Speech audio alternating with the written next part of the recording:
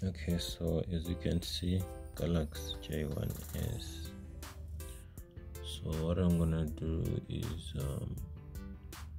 might need to see the software information. It's Android 5.1.1 right there. Okay, so if you want to hard reset it to factory settings, what you do is you switch it off first. Power off.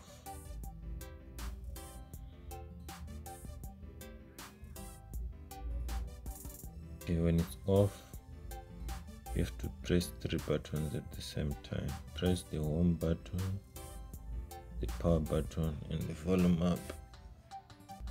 You keep on pressing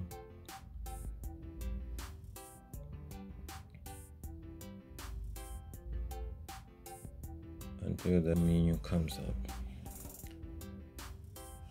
Okay, so we're gonna use the volume up and down to navigate and the power button to confirm.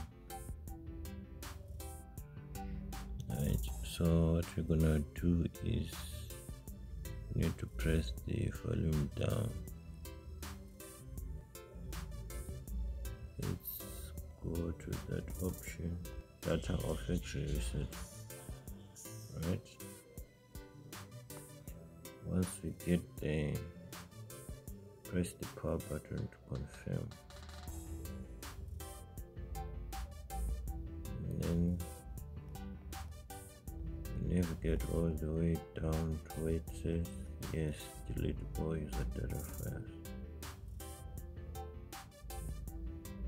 And now it's formatting the whole thing. Okay, after this we need to reboot phone, so by pressing power the phone will reboot.